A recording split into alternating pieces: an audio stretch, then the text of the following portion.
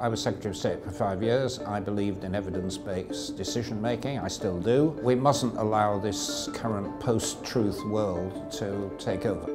The London School of Economics has done a brilliant job in getting politicians to think about how you can use external expertise to shape policy making. Especially with Brexit, the need to do this is far, far more urgent than ever before. 2017 is a year of huge political and economic questions for the UK. One of the biggest is how to generate growth that is inclusive and sustainable, and that deals with the challenges facing the UK, both old and new. Drawing on advice and research from leading policymakers, business leaders and economists over the past 6 months, the LSE Growth Commission sets out priorities in 4 key areas. Britain's flexible job market has led to employment at record highs, but wage growth is worryingly low. What we have to think about is the human capital. That's the skills, the education, the training, the experience of those at the bottom of the earnings distribution. And there are new challenges, including the rise of automation and of new flexible ways of working. We've got to make sure that across our businesses, people are really learning the skills they need to be fit for the jobs that are going to be created over this decade when we see a huge change in the technology that's transforming all of our lives.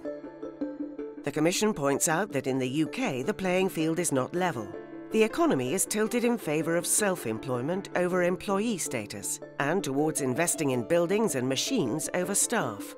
So policymakers must start work on a new tax system that supports companies who take on full-time staff and invest in their skills. The Commission supports the government's decision to develop a new industrial strategy, and its status should be recognised as among the most important areas of economic policy. Industrial policy matters because we live in a world that doesn't have market efficiencies. So it needs an industrial policy, it needs joining up with government, and it needs a solution that goes across a long-term outlook, which is very unusual for private investment to do it on its own. But the system needs a complete overhaul, starting with a new British state aid law, with clear public targets, independent oversight, and transparency when government money is spent supporting industry. We absolutely need to think about both the rate and the direction of change in terms of economic policy co-creating and shaping markets, not just fixing them. Shaping markets actually helps us get much more systemic type policies and less patchy policies, which we know have not worked. The Commission sets key areas the new industrial strategy should focus on, including ensuring that universities and companies work together on scientific and technological challenges, and steps to improve productivity in low-wage, low-pay sectors. There's the high-growth, innovative sectors that have various impediments to growth, such as problems accessing finance for new ideas. And then there's the larger, low-productivity sectors where there are all sorts of obstacles to growth, such as getting the right skills in their workforce. The UK gains from openness.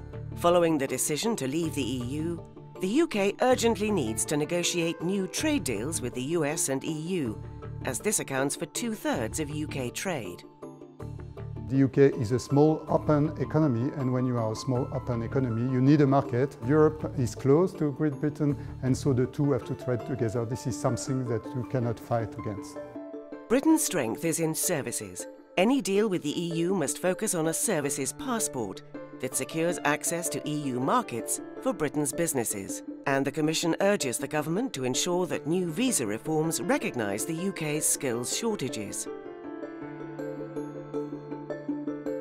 The absolutely central question is the ease of access for institutions based in London, many of whom, of course, who are not UK institutions, into the European Union.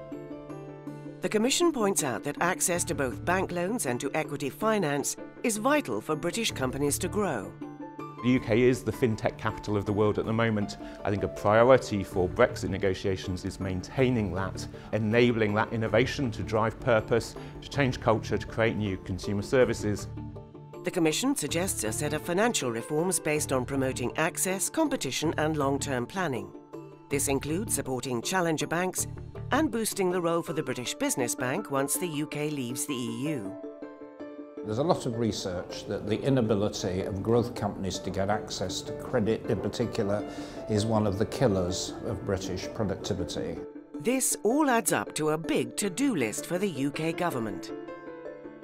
The previous report the LSE did is something that when I was the Chancellor I put into practice, and it's now part of our British public policy making. So I'm very excited about what the LSE is going to come up with next. The big focus for me is how you ensure you've got growth that creates well-paid jobs to enable people to save, to buy their houses, to get on. By focusing on evidence-based policies that seek sustainable and inclusive growth, the government can set a strong economic foundation for generations to come. Our generation are the generation that have grown up only knowing economic downturns and recessions. That means the policies that are implemented today are the policies that we'll have to live with. Therefore, it's vital to get these policies correct.